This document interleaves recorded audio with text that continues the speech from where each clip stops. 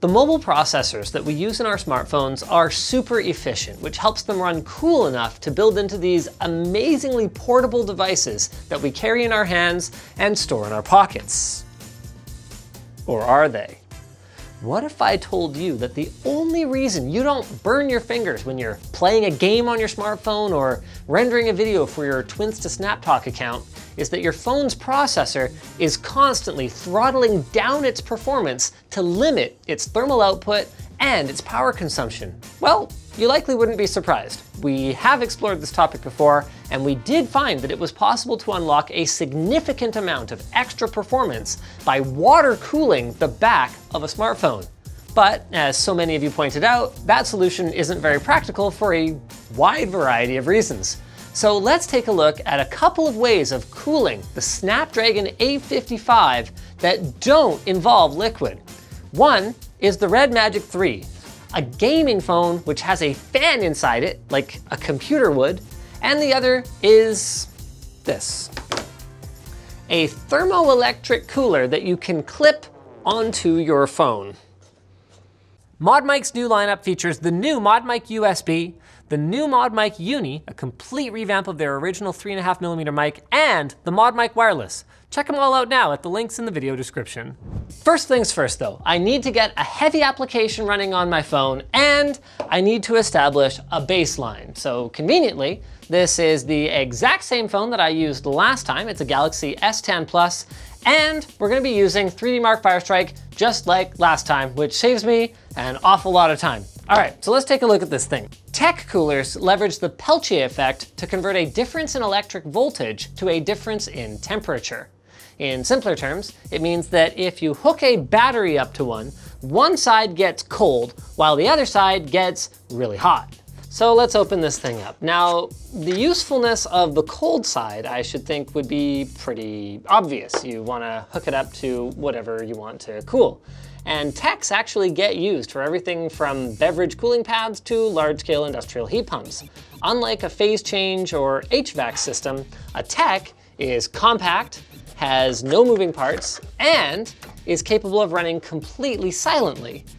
That is, until you get to the part where you have to deal with the hot side. All the heat from your processor or whatever else it is you're trying to keep cool doesn't magically get sucked into another dimension. It still has to be dealt with. And on top of that, you've got to dissipate the waste heat from the tech, because techs have another dirty secret.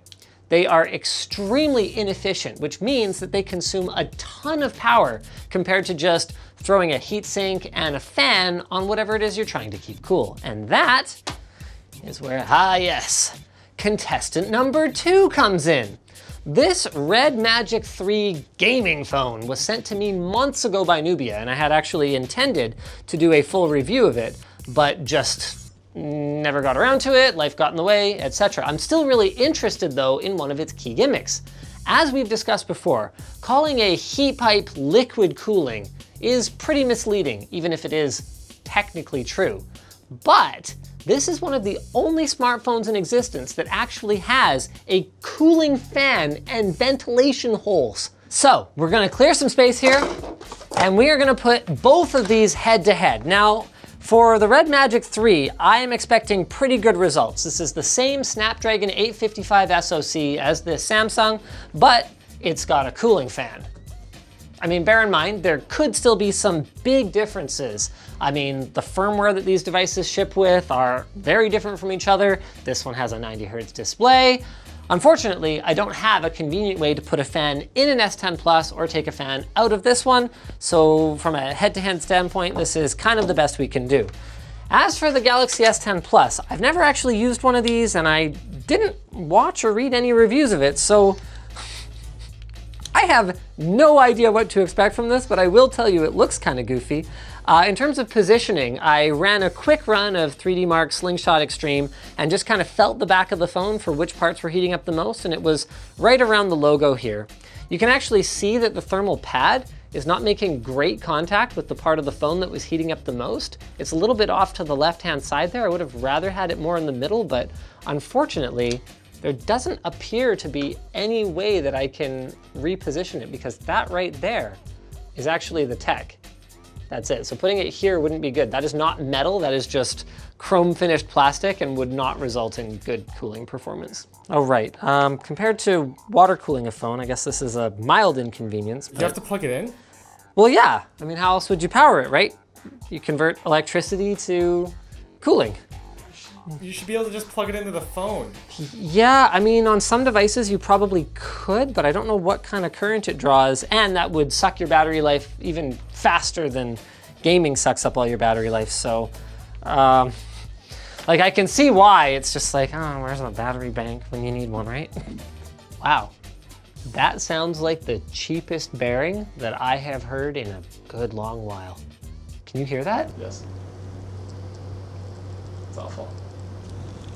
Okay, and then there's the light toggle. It's just one LED down at the bottom there. Head-to-head time, boys and girls. 1, 2, 3, go.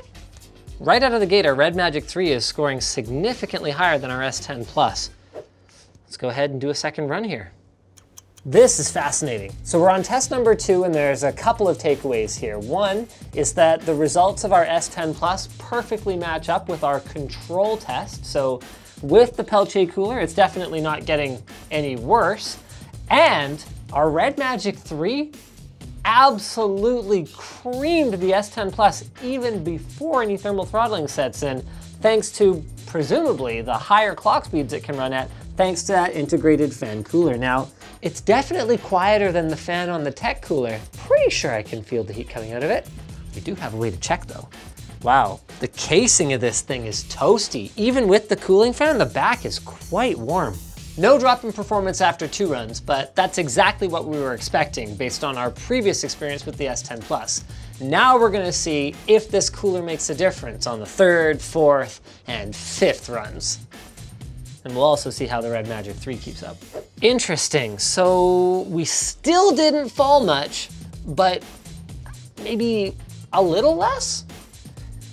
This next run, this is gonna be where we know for sure. We've got a drop, guys.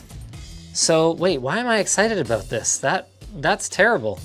We were hoping to not have a drop on the S10 Plus. The good news is the Red Magic 3 is actually doing really well. Time for run number 5.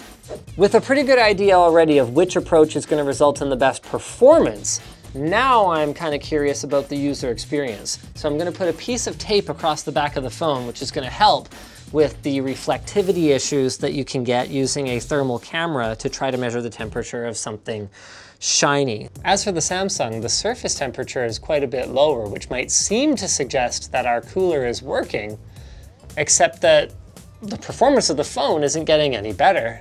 We're also getting a really good look at the heat coming off of the cooler itself. So you can see the hot side here.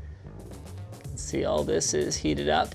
And then this cooling fan is drawing room temperature air in and then dissipating it around here. Okay, we've got our next result in. The Red Magic 3 is still holding up, and we are down to 4,800 on the S10 Plus.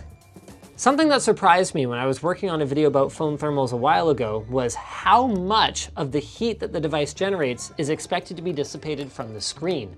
I made the assumption that because the housing is metal in many cases, that's where they would want to dissipate heat from. But in fact, because you make less contact with the screen, some phone designs actually strive to utilize the screen as a heat dissipation surface as much as they possibly can. Samsung is sitting right around 35.5 degrees. The Red Magic, whew, even with the cooling fan, this thing is paying a price for having that amped up processor in there. So you can really see the hottest spots too. I'm actually gonna have to put new pieces of tape to measure the hottest points. It's cool, it's like being able to do like a thermal X-ray of where the heat generating components are inside the device. So on the Samsung, you can see that we actually nailed the location for the thermal pad on our Tech. It's right there on the back. And what's really cool is, check that out. You can actually see that cold spot. That's at 18, I got as low as 18, 17 degrees on that point right there. Unfortunately, it just doesn't have enough power to draw away enough heat, or it's not covering a big enough area to really make a difference according to the numbers we've recorded so far. Meanwhile, over on the Red Magic, 44.5 degrees. Wow, that is really toasty. You can really feel it too. Quite similar on the back, 42, somewhere in that neighborhood. The phones are all cooled down now, the final result is in, and I gotta admit, I am actually impressed. As I went through, I was watching that the thermal throttling was kicking in at around the same time as when we ran the S10 Plus bareback.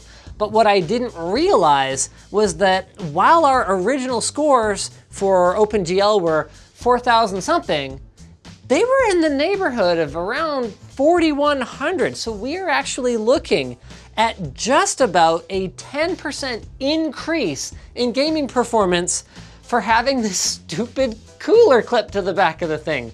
So does it work as well as our water cooling solution, or does it work as well as just having proper cooling built into the phone in the first place?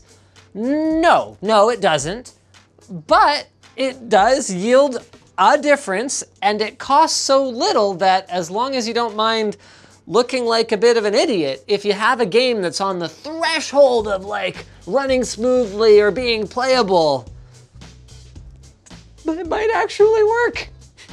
Go figure, right?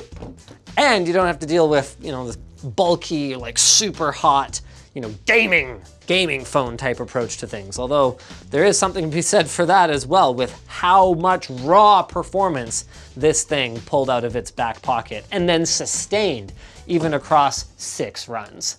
This video is brought to you by Drop.com. The Drop Control keyboard is one of the top selling keyboards on Drop.com. They've got over 11,000 of them sold. It features a solid CNC aluminum frame. It's got a built-in switch plate. It's got RGB lighting. It's got QMK firmware for customizability. It's got hot swappable key switches, so you can go with Cherry MX, Kaiwa, or Halo switches. It's got a floating key design, dual USB-C connectors, and it weighs a hefty 964 grams. That is over 2 pounds for my American friends out there. So go check it out at drop.com. We're gonna have them linked in the video description. So thanks for watching, guys. If you enjoyed this video, maybe go check out the water-cooled phone video that we did a little while ago if you haven't already. It contains some learnings that we did not investigate today. Pretty impressed by this thing overall though. Who'd have thunk it, Putting a fan and a heatsink on something keeps it cool, right, Brendan? What concept.